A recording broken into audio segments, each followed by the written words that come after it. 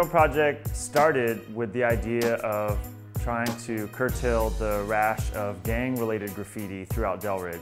And then it sort of blossomed into this really amazing artistic project. And this year we're taking on the 210-foot retaining wall of our parking lot here at the Youngstown Cultural Arts Center and employing professional teaching artists to work with youth from Seattle Youth Violence Prevention Initiative to engage in the artistic creative process. They did a bunch of research, going on field trips to historical sites and to the Duwamish Longhouse here in West Seattle. So the students were really engaged in the design process throughout and then working with the artists to create this design. I think it's really important to have the youth paint because specifically this group, you know, it's an opportunity for them to learn job skills. So another aspect of this is there's the art and there's the community aspect, but there's also some real kind of concrete aspects that I like about this program, which are that the youth are, it's work training. So they're learning skills that'll benefit them later as they move on into a career. So the way that the story evolved was really a long process. That was, I would say, the bulk of the actual mural project was the development phase. So we did what I like to call cultural and community research, where we went out and visited a bunch of local sites that we thought were relevant. And the students basically documented their experiences with cameras and took notes and brainstormed about it. And so all of those field trips of sorts built up to our brainstorm where we developed the concepts and then turned those into images and came up with a narrative.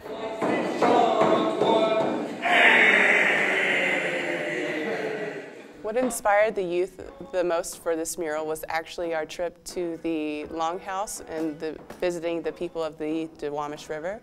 They told us a story of, it was pretty much a rain dance story. They told us a story of the river and the harm that the growth of the people had caused to the river, and that how we ourselves had to change that. So basically, this is the process of which we use to get all of the ideas for the mural and how we put them together. And so first, these are just all the ideas that we came up with in general, and the two big ideas that we had were probably nature and culture. This is also a work readiness program in addition to an arts program, and so part of that and making this a professional process and sort of helping the kids understand what public art process is, I invited folks from the city and from the community to come and sit in as a design review panel. 1, 2, 3. Thank you guys so much for being here today. Thanks so much. So one of my ideas was to have a cloud and then to have it raining into a pot, and then out of the pot is coming out the Seattle skyline. And so then it could represent like the growing of Seattle, and since it's like raining on it, it's like washing out all of the nastiness and dirty stuff that's in the city. We tried to show the kids some basic brush techniques and how to control their arm and wrist and movement, and also some shade and value. That was basically the only intro that they had into this mural painting or any acrylic latex painting at all. I painted the skyline, I painted some of the trees, some of the clouds, and I actually helped paint a little bit of everything, but them is the main things that I painted. I never painted before. This mural was my first time painting, but I actually like painting.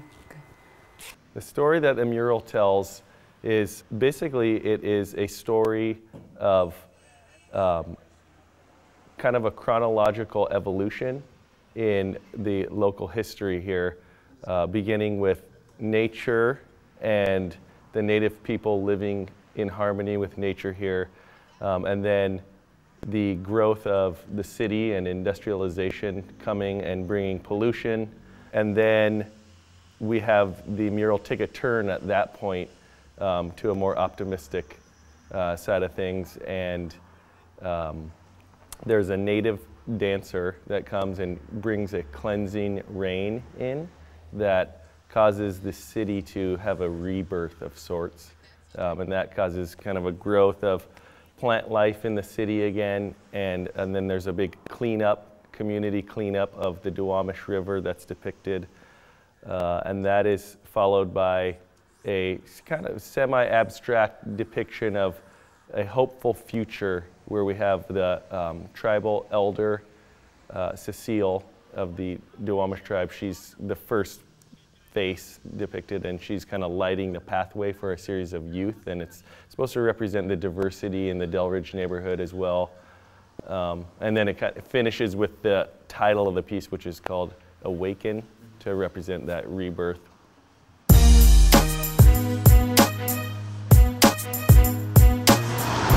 Last stroke.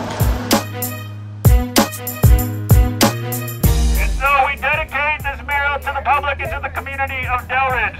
All right, can we get a countdown? Let's go. 10, 9, 8, 7, 6, 5, 4, 3, 2, 1. Hey!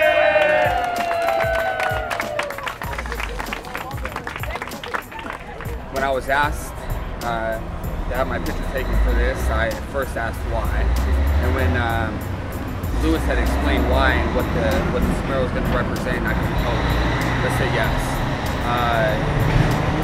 What they designed here is really something that's going to push forward for the future and every generation to come. So I'm honored to be on the wall. Forever, that's going to be it's going to be kind of odd, but my son will one day grow up and he'll see me up there and ask why, and I'll be able to tell him. So it feels pretty cool.